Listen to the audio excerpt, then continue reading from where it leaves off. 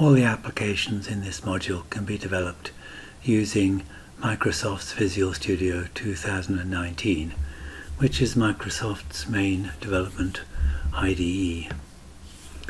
It's capable of doing a lot, developing, analyzing, debugging, and so on, and comes in 3 editions. The Community Edition is fine, and that's the one that's freely available. You can download and install yourselves. If you go onto Box Anywhere, you can get the Enterprise Edition, but as of now, in the end of December, it's not the right version and will cause problems, so please just stick to your own Community Edition for the moment. It can be used to develop programs in 36 different languages, but obviously we're just developing it in C#. So just 1 or 2 things about the installation. When you download it, it'll download the Visual Studio installer. Now I've got that open here, so if you're just starting to install it, it'll come to this, and if you've already installed it, you can still find Visual Studio Installer, which you can load, and you can see your edition. It needs to be at least version 16.8.3, and you can modify it, so just check that you have installed the right components. The particular one you want is this one here, the .NET desktop development. But we will also need the ASP.NET web development for the last application, and I've gone in and installed one more, which is the .NET cross-platform development. Those are the 3 I've got installed. One more thing you need to check is under individual components. There is one tick box here. Yes, there it is. It's the Class Designer under Code Tools. Just make sure that is ticked, and then you can modify your installation. I don't need to do this because I've already done it, but that's what you might have to do in order to make sure you've got all the workloads and the individual components that you need. One of the key concepts of Visual Studio is that it works on a basis of a solution which can contain more than one project. Each project can contain 1 or more classes, so it has this extra level called a solution, and you'll find that therefore you get a folder within a folder when you create a new project. So when you load Visual Studio, you'll get a window come up like this where you can create a new project, but we're going to actually do it first of all by cloning a repository. To start off with, we need to be in GitHub. I'm assuming most of you have a GitHub account. If you haven't, please sign up and get one. You then need to find my repository, so you can search for it as BNU-CO453/console apps 15. I'm sorry, there are other versions available, but that's the one you need to start with. It should come up with a use this template. So you can click on use this template, and then you should have your own GitHub username, which should contain enough of your name so I can recognize it, or your tutor can recognize it easily. Alternatively, you can have something like BNU-CO453- your first name. That might be as an organization if you want to separate your repositories in different modules. And then you may as well use the same name as I'm using. Now to make this one stand out, I'm going to put the word videos in front of it, because I'm going to use this one for the rest of the videos I'm going to record. So I'm going to say this is, you can put a description in here.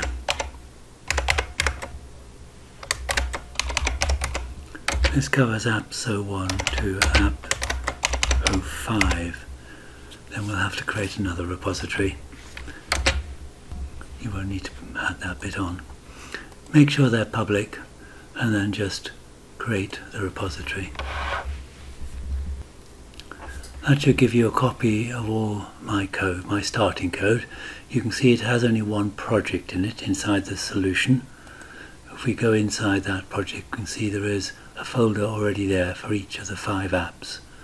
There's also a folder for your UML diagrams and also any images, screenshots you're going to take. Or you could, if you want, put screenshots inside one of these folders with another folder. It's up to you. What you won't get is a copy of my wiki, so you'll find the wiki is empty. There's a video showing you how to add wiki pages you can look at later. Okay, so we're all set up with a copy of the Console Apps 15 template, which has all the starting points in, and we're ready now to go back to Visual Studio. So I've just opened Visual Studio and I'm going to clone the repository.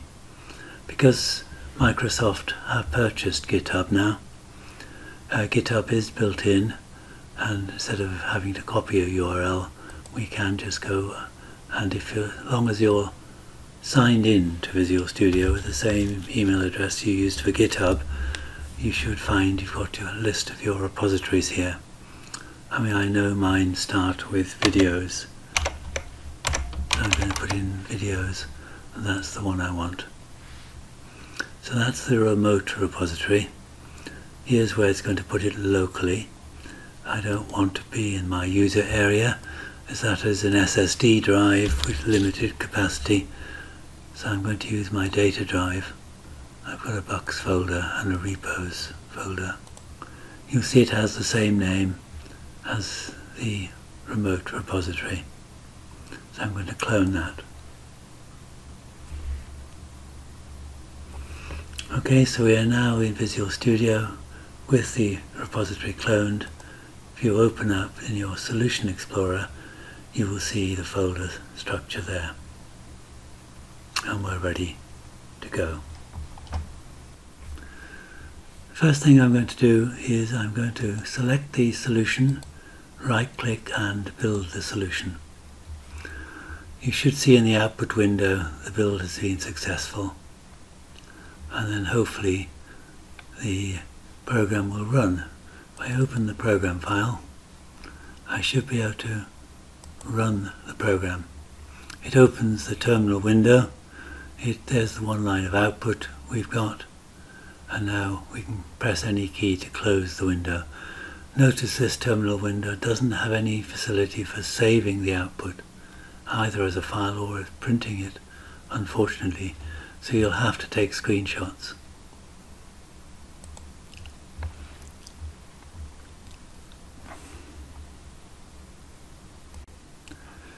You will see in the Solution Explorer we have a program.cs.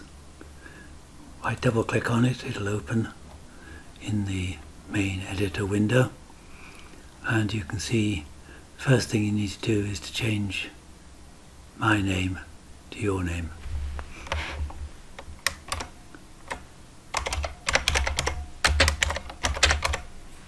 And you can update the date as well. So it's a static class. It contains the main method, very similar to Java. In fact, this has come directly from Java. C# was based on a combination of Java and C++. So it works in the same way. We have a static main method which we can run. You'll notice, unlike Java, we can get foreground and background colors in our console window. We don't have to have a beep. I was just doing that for fun. So I've made a couple of small changes there. I build it again to save. Now the thing that's different about this version of Visual Studio, which has only come out in the past week or two, is it has a Git menu. Git's built in.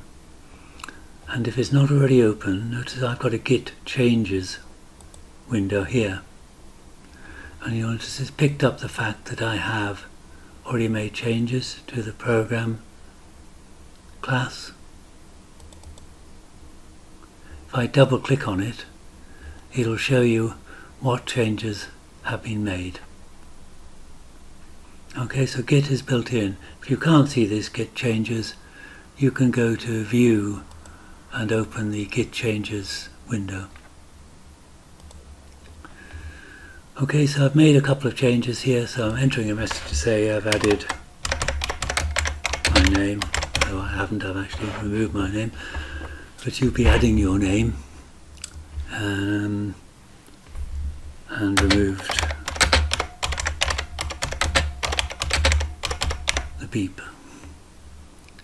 So here's where I can commit all, but I think it's easier just to commit all and push, providing when you push up, you are pushing up something that works. Don't push up something that doesn't work.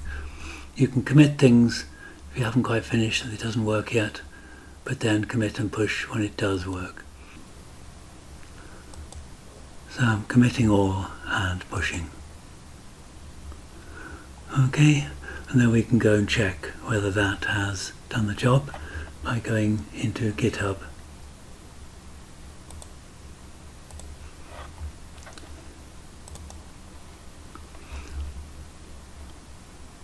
And you can see that it has updated the copy, the main master copy in GitHub.